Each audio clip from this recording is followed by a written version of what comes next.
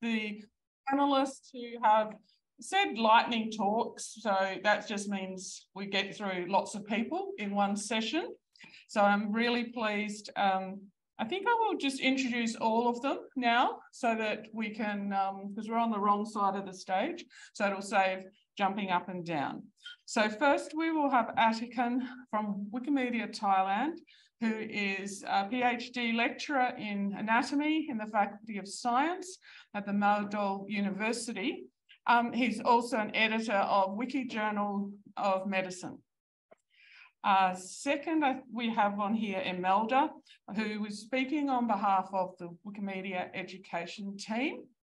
And Imelda will be presenting some updates on the Reading Wikipedia in the Classroom project.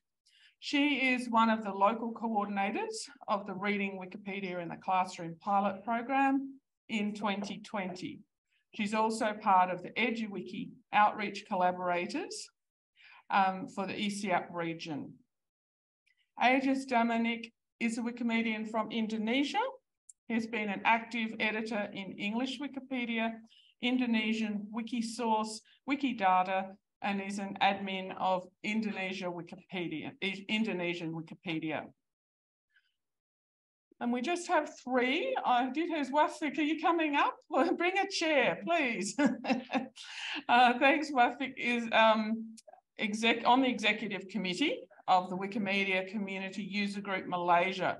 So a big hand for Wafiq, who is our sole representative from Malaysia. So speaking on behalf of all of those who we are very sorry have to watch from home. He has a Bachelor of Major Medicine and Surgery, interested in the Wikimedia project, Medicine and Health.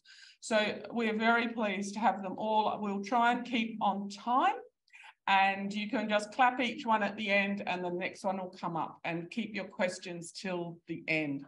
Have a great session, everyone. So good morning. Thank you, the organizing committee, for this opportunity to be on stage. So first of all, my name is Athikhun Suwannakhan. I'm from Wikipedia, Thailand. And today I'm going to be wearing my professorial hat because I work as lecturer at Brazal University. And also I serve as editor of Wiki Journal of Medicine. So today's topic is about Wikipedia page views as a potential metric in curriculum development. So for the sake of time and for the ease of understanding, I will be focusing only on medical curriculum, right?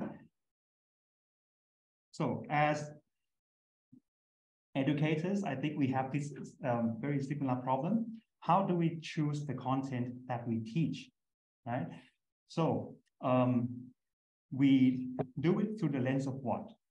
So there are different kinds of lenses that we can use as guidelines. For example, at the international level, we have the what we call World Federation of Medical Education, right?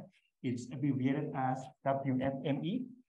So if we narrow down to at the national level, we have medical competency assessment criteria for national license. So it's basically all the exam questions, the topics that a medical student needs to cover in order to have the national license. And then at the university level, we have university curriculum, which is going to govern all the content. But the problem is that, do these guidelines really reflect what students need to study? Because these guidelines, while they tell you what to teach, they do not rank which concepts or topics are more or less important than others. Right? So that's the exact problem that we are trying to tackle. So to make it simple, I'm going to use musculoskeletal anatomy, which is a small subfield in the field of medicine. All right. And on the left-hand side is a very old anatomy textbook named Gray's Anatomy. So this is like the father of all anatomy books that's being used today. So within the scope of musculoskeletal anatomy, there are approximately 2,260 concepts and structures that a student have to memorize in order to be able to take the exam. And what happened is that in 2019, right, a group of anatomists, educators, and doctors from all around the world, they took part in like a meeting, and then they discussed whether all these 2,260 structures, they are essential or not. So they categorize these structures and concepts into 4 categories, including essential, important, acceptable, and not required. So for example, this is the brachial plexus, all right? It's the top row. So if you are a medical student, you should probably know what it is. So, so 80% of anatomists regarded brachial plexus as essential content, while only 18% of the people involved in that panel said it's important. So brachial plexus is relatively more important. Meanwhile, intercuneiform ligaments, it's just ligaments that nobody care about. That's why it's not required by 55% of the people who rated it. So this is from the academic perspective, but in the real world situation, does it really reflect the student's need? So what I do is that I retrieve the raw data from that research paper. So I list out all the topics, right? So there should be just 21 roles, but in fact, 2,000 something roles. And then the second, third, fourth, and fifth column is going to be the ratings that you just saw. So what I did was I converted these percentage into what we call normalized expert ratings. So for essential category, I multiplied it by 4, and for important category, multiplied by 3, 2, and 1 respectively, in order to create that normalized expert ranking. So why do we do that? The reason is that you create normalization for 2 purposes. One is to avoid clusters in your data set. So if you're familiar with things like machine learning and on the logarithmic scale, you have to normalize it first to avoid clusters. And the other reason is that you have to create complete ranking among these structures. So which one is more important, which one is less important. So that's called normalization of the ratings. And next is that we identify the corresponding Wikipedia page of that particular structure or concept. So this is a very time-consuming process. Since there are 2,000 structures, it took us like a whole month, just to find the corresponding page of that structure, and verified manually by humans, or otherwise there might. How long do I have? All right. Okay. So that was a lengthy process. And after that, for example, the first and the second lines, since they have the same names, but they are different entities anyway, because these 2 muscles are presented both in our hand and in our feet. So that's why there are 2 different pages for those for the same structure. So what we do after that is that we retrieve the page views of those 2,000 articles, but we do not do it manually. There are tools on Toolforge, right? Things like API, blah, blah, so you can do that like automatically. So finally, we will perform correlational analysis and see which factors, which parameters are associated with one another. So let's get to the result. So the first thing that we found was that we found the correlation between the expert ratings and the page views of those corresponding Wikipedia articles. So on the right-hand side of the screen, you can see like a scatter plot, and the x-axis, that refers to the expert ratings, while the y-axis, it represents page views in logarithmic scale, right? So you can see the articles with highly rated topics, they tend to have more page views, yeah? And we have the line of best fit, which does not really fit, in fact, because of the logarithmic scale. But you can see the positive correlation with the Spearman rules of 0.49, that's really good. And the p-value is significant. So that's the correlation between expert ratings and the page views, right? And another parameter that we investigated is the correlation between the expert ratings and the number of inter-wiki links that each article has. So you can see that articles that are highly rated tended to have more inter-wiki links, right? So this is just another example of the correlation. So in short, I did page views of Wikipedia articles. They could be used as indicators of content significance, yeah? So both from student perspective and also patient perspective, because if you go back to all these guidelines, they're all used by doctors, right? But when it comes to medical practice, it's not just doctors that rely on this health information. It's also the patients that look up on Wikipedia. They also seek similar information as well. So I hope that we can benefit from using metrics like page view as indicator for content significance, and Wikipedia page views and possibly other parameters as well could be developed as metrics in medical curriculum. So next steps, what we are going to do is that apart from the page views and what else, the number of links, we are planning to investigate other parameters, for example, number of edits, number of bytes, and also very important, the quality scales. Yeah, because on each Wikipedia page, a page is also assigned to like a wiki project, right? And for that particular project, an article is given a rating like A, B, C, right? We can also take that into account and see whether our ratings are correlated with that quality scale to see whether lay readers, like normal people like us, and the experts, they rate the articles the same way or in the same way or not. And the second point is that we are planning to expand our protocol to other fields of study, to something more general, not just anatomy, but something that we all study, things like chemistry, basic biology, and stuff. You are a biology student, right? And oh, sorry.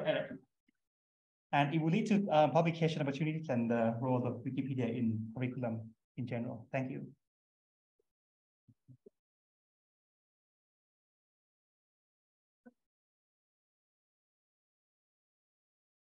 Hello, everyone. Thank you for the time and place for me to present what I want to present here. My name is Agus Damani. I am the contact person for Indonesian Wikisearch community and also Indonesian Wikipedia administrator. So to make it fast, because I have only a little time, so I will catch up to what I want to present. So the problem is that the Wikisearch is kind of overlooked in terms of Wikimedia project. So okay, thank you. I think we have so little learning material. So what kind of solution that I want to do it? So what kind of the recommended design solution is I use the social media, because in terms of data, the social media user in Indonesia is a big number. It's 191.4 million in terms of 69.4%, and is the about the article. So the one who uses social media in Indonesia is almost all people who use internet, because okay, thank you. The data penetration, because the internet okay, it's good. Because internet penetration is 79%. So it means all people in Indonesia use social media when they can be reached by the internet. So, and it also increased for 2.1 million every year. So there will be a bigger user and contributor to be reached by our Wikimedia projects. But the problem is that Indonesia is the second place, the lowest place in terms of reading interest. I think I kind of not believe it, because I think we love reading, especially gossip articles. So the first thing that we need to do before we can to do content is data collection. So I collect the collection for the back, the pre-answerable question to the 3-step, beginner, advanced, and expert. So people will kind of not be confused what kind of thing that we need to do first in Wikisource. So what kind of text that we need, how to do proofreading, so what to be done first before doing validation, so etc., etc. So after I collect the data, I need to make it compact because not everyone have enough time to read our social media. So to make it interesting, make it compact. So when you look to at my content, I just dip it into the titles and the links because not all people knows Wikisource. So we need to emphasize what link that they need to visit. And the other one, so I need to make the tutorial in one sentence, and every line have their own keyword. For the first line, there is a text, what kind of text that you want to read. And the second one is what is the books. And the third one is point to the red number because it's the page that you need to appropriate, not the yellow one or the green one. On the next, highlight and make it straight. After you have that content, you need to make it, the content is as important as possible for the e-commerce. So they didn't need to read all the posts that you have. So at first they need to read this to be introduction to what they need to do in the wiki source. And the final things, not only visuals, we need to video because we have so slow connection internet. It's just like a snail. So we need to compress it to a small size. I use Handbrake, it's a free, it's open source to make it small so people will not face lagging video because as you can see, in the average global, we are almost passing half. It's so sad actually. So at the end of the content, you need to summarize all the link on your bio so people can visit what they want to do, what they need to do the Wikisource project. And that's all that's all what I present. Your solo bit. Thank you, everyone.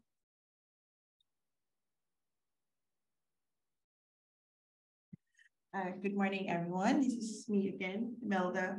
So I will be speaking in behalf of the Wikimedia education team, and I will be giving some updates on the reading Wikipedia in the classroom experience, both global and in the ESEAP region. So as of 2020, we have the report that there are 1 billion school-aged children, but we only have like 90 million teachers worldwide, which give us the opportunity to give education in any form that we can, may be virtual or offline or informal trainings that we can give to these children. So moving from having the feeling of oh no, this program creates the change from giving the feeling of oh yes, and the confidence to share and use Wikipedia in their own. All right, and also this program additionally gives us the opportunity to develop the media and information literacy among our students in the process. So the elements that went into designing the program is adaptation and contextualization, co-creation and collaboration, and building a community and the open pedagogy. So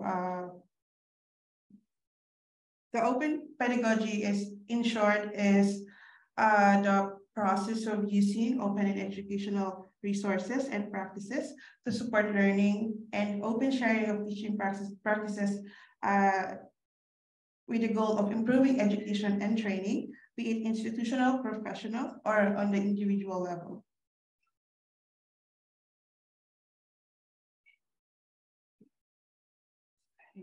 I'm lost, sorry. So, yeah. So basically, the core of this is that we develop autonomy and interdependence within our students, also giving them the freedom and responsibility, and teaching them how the shared ownership and participation works. So these are the core values within the development of the Reading Wikipedia in the Classroom program. Yes, so the examples of these open values are establishing the classroom, physical or virtual. So it doesn't mean that when we say classroom, we are in a four-corner structured. We can have a group of three teaching each other and helping each other grow. And also students create as part of their learning, and their work adds value beyond the classroom. So they can learn anywhere, anytime, as long as they want to learn. And also students are encouraged to ask critical questions and think about their own thinking patterns. So students may have their voice in how and what they want to learn. Yeah, so these are the modules for the reading Wikipedia. It includes understanding information, evaluating information, and creating information. As of the moment, we have like 10 plus languages. It is translated in more than 10 languages, but not more. So I think for now, the only language being represented here in the ESEAP region is Tagalog and Bahasa Indonesia. So, did I say it right? Bahasa. Right. So yeah, more on the pilot program of the education. So in 2020, we have the pilot program in Bolivia, Morocco, and the Philippines. And with this pilot program, we reached more than 7,000 teachers, and 600 of them participated in the actual training, and which 170 teachers were able to finish the program and get certified. And we were able to develop these modules in 3 languages, including Tagalog, Spanish, and I forget about it. But yeah, it's Arabic, English, and Spanish, and Tagalog. So where are we and where are we going now? We are done with the pilot program, and we already have certified teachers, and they are already implementing their own local events in 30 countries. And we have also scaled and developed the trainers of training. And going forward, we want to host more trainings globally. So this is the actual reach of the program. It doesn't show the reach that each community member has. This is only the reach that the Wikimedia education team recorded in their own. So the numbers is far much more bigger than this.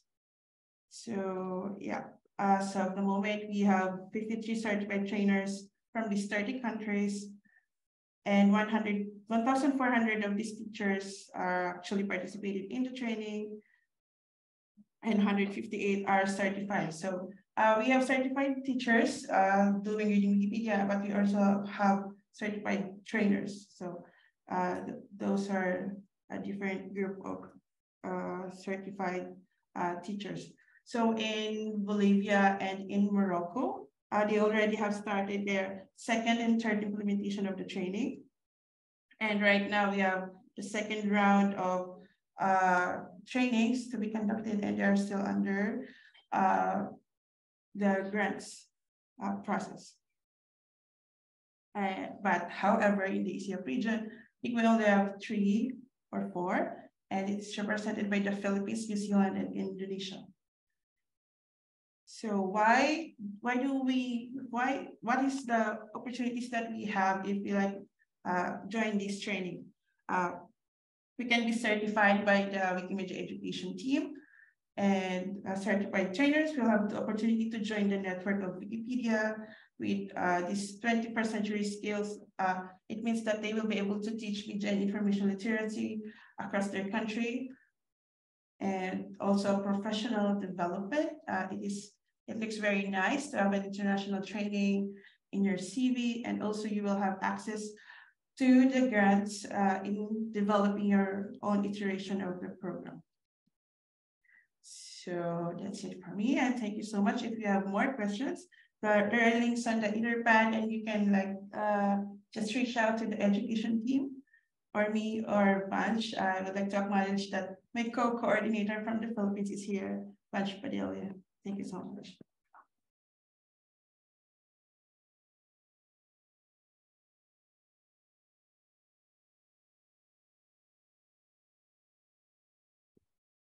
Thank you, Imelda, for the great presentations. And I will start with imaginations. Okay, imagine you are going to the hospital because you are sick.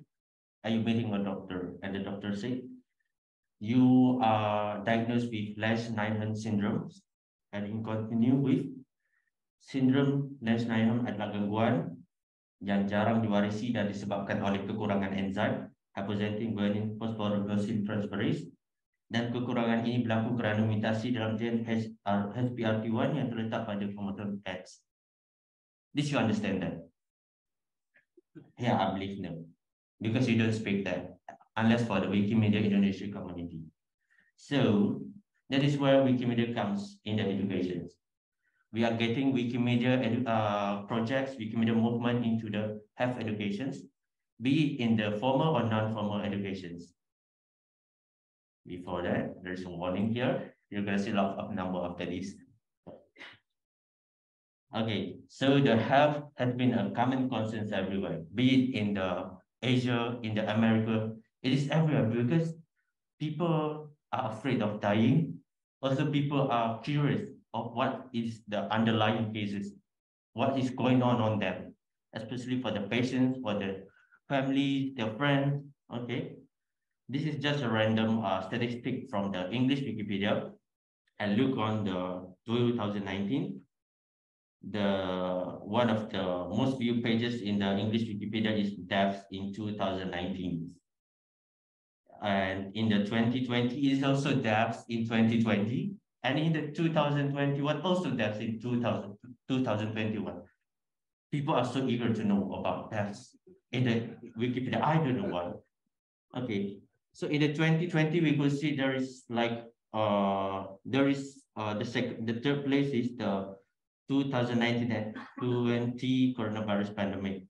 If you could see at the 2019, the gaps between the second place and the 100th place is almost like 30 million views.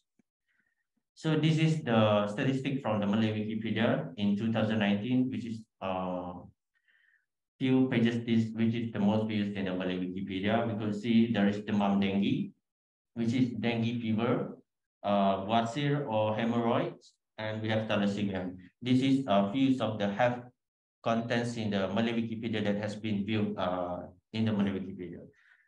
So you can see there in the 2019 there is almost 121,000 of viewers. That is a lot of number actually for the Malay Wikipedia. It is not a small number. So we could see it is a critical where we need to expand this health contents in the Wikipedia. So there is a research by the Pew Internet and American Life Project, a Washington research firm, found in the 2001 where 62% of the internet users search for the health-related topics online. And in the 2003, there is 80% of the online user, which is roughly around 93 million of the Americans, looks for the health-related topic. Mostly topics of interest is the mental health, immunization, to sexual health information, and also the disease or specific medical conditions, which is almost 63%. Yeah. So what is the idea actually? We want to have the availabilities of the health contents in the Wikipedia in the local language. Okay. So in the Malaysia, we are starting a Wiki Project Perubatan, or literally known as the Wiki Project Medicines, which starts on the March 2020 in the sparks of the COVID-19 pandemic. And roughly we have 6 members which signed up for the project, but I believe there is more than that. In the English version, it started in 2004 by the Dr. Jacob as the Clinical Medicine Wiki Project, and branch of that is the Clinical Project, Wiki Projects. And statistic from the Wiki Project Perubatan from the start, from the beginnings of the project until last few days, 2 days ago, you can see there's like trends of going increase and decrease. This means that there is a continuous views of the medical contents in the Wikipedia. So from the beginning, we could calculate, we could see there is like 7 million of the views. This is collected by the page view tools. Yeah, we have 7 million views in the Wiki Project Perubatan. That is amazing in the numbers actually. So this is statistic from the Malay Wikipedia also. It is in the 2019 because see there is lots of views in the articles on the pandemic COVID-19 and the coronavirus 2019.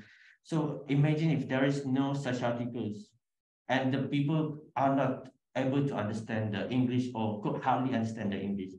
There's going to be a big help for them, to keep up with what is going on, what is actually happening around them. So that is why we need to have the medical contents in the local language. So this is another statistic. I know lots of statistics here. In the medicine category, in the English Wikipedia, you can see there's lots of millions of number in there. And this is just medicine category, actually, not including the others category. I believe there's more than that. And the page views for just this year, we have 37 million views. That is just for English Wikipedia and medicine category. Yep. Other than that, we also work on the World Health Day with the World Health Organization Representative Office for the Malaysia, Brunei Darussalam, and the Singapore. We did events which is the ESEAP in conjunction with the World Health Day for a month in April 2021, and it is launched on the 7th April. And we have 17 articles created in that month, and there's 14,000 views in the ESEAP, and there's about 8 users in the participating in the events. So what we are expecting to do, we would like to outreach the educations in Malaysia by involving the medical institutions to contribute in the creations, in the translations, in the edits, through series of workshops and training, like ones that has been done by the Wikimedia Korea, I think, on the HIV and AIDS. That's what we are thinking of doing. And weekly or monthly Wikipedia reading in primary and high school with the collaboration with the Young Study Clubs or Club Dr. Muda. This club is available in all high school and primary schools in Malaysia. We would like to do this as what have the Imelda and the team in the education team has done. We would like to correlate the the medical contents with their educations and reading Wikipedia and quizzes in the classroom in conjunction of particular events. For example, we have World Diabetes Day, and then maybe that day we can have readings about the diabetes in a Wikipedia or translation or editing about that. Yeah, that's what we are expecting to do. And why we are studying in education, because that is where the formal and non-formal education is studying. So as in the idioms of bend the bamboos while it is still a shoot, in Malay we call it melentur bulu bilang dari rebungnya. We want to cultivate knowledge in the small age, and then they can develop it as they grow as a adult. So what are the challenges that we are facing now? We are lack of manpower. That is, I believe it is happens in the worldwide actually. Because I myself has a bit problems to contribute in Malaysia because I was studying abroad and we are lack of member. We don't have enough member, but with the grants that was provided by the Wikimedia Foundation, I hope there will be an that could help us in expanding our movement, because starting from the grants that we have done, we have received from the foundation, we are now moving on to more institutions, the university, the school. So I hope there will be more expansions in the future. Okay, so I was hoping that Wikipedia can be used as a tool for knowledge, which is to read, to listen, to consume for formal and informal education. So that's all for me. Thank you.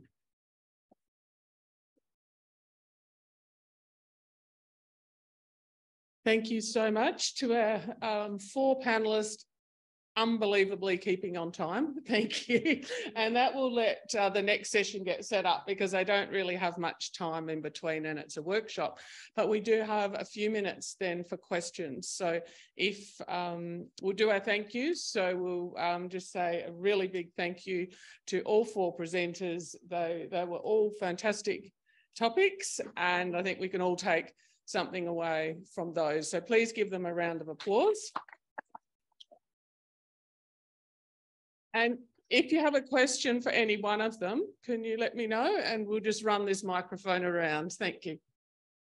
Yes, thank you so much. I have my question for Agus. The question is, I would like to know more about the impact of the social media campaign. How many people joined in? How many pages did they proofread? Anything around that?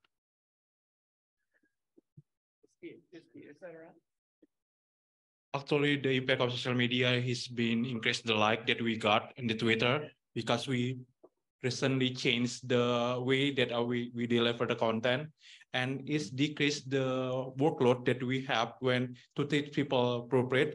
So there's a big number of people who was kind of reading. It's actually usually just only 1 or 2 people doing proofreading, but right now there's kind of 4 or 5 recently routine doing proofreading in Wikisource. Thank you. Any more questions? Just be glad you're not flying today. I just got a warning to say flights will be disrupted this afternoon with that wind that you're hearing. Any other questions?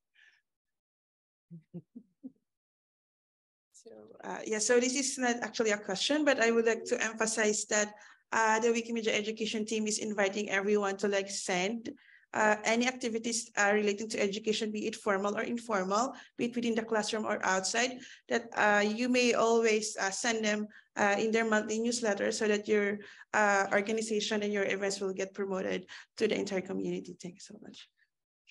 Just to jump.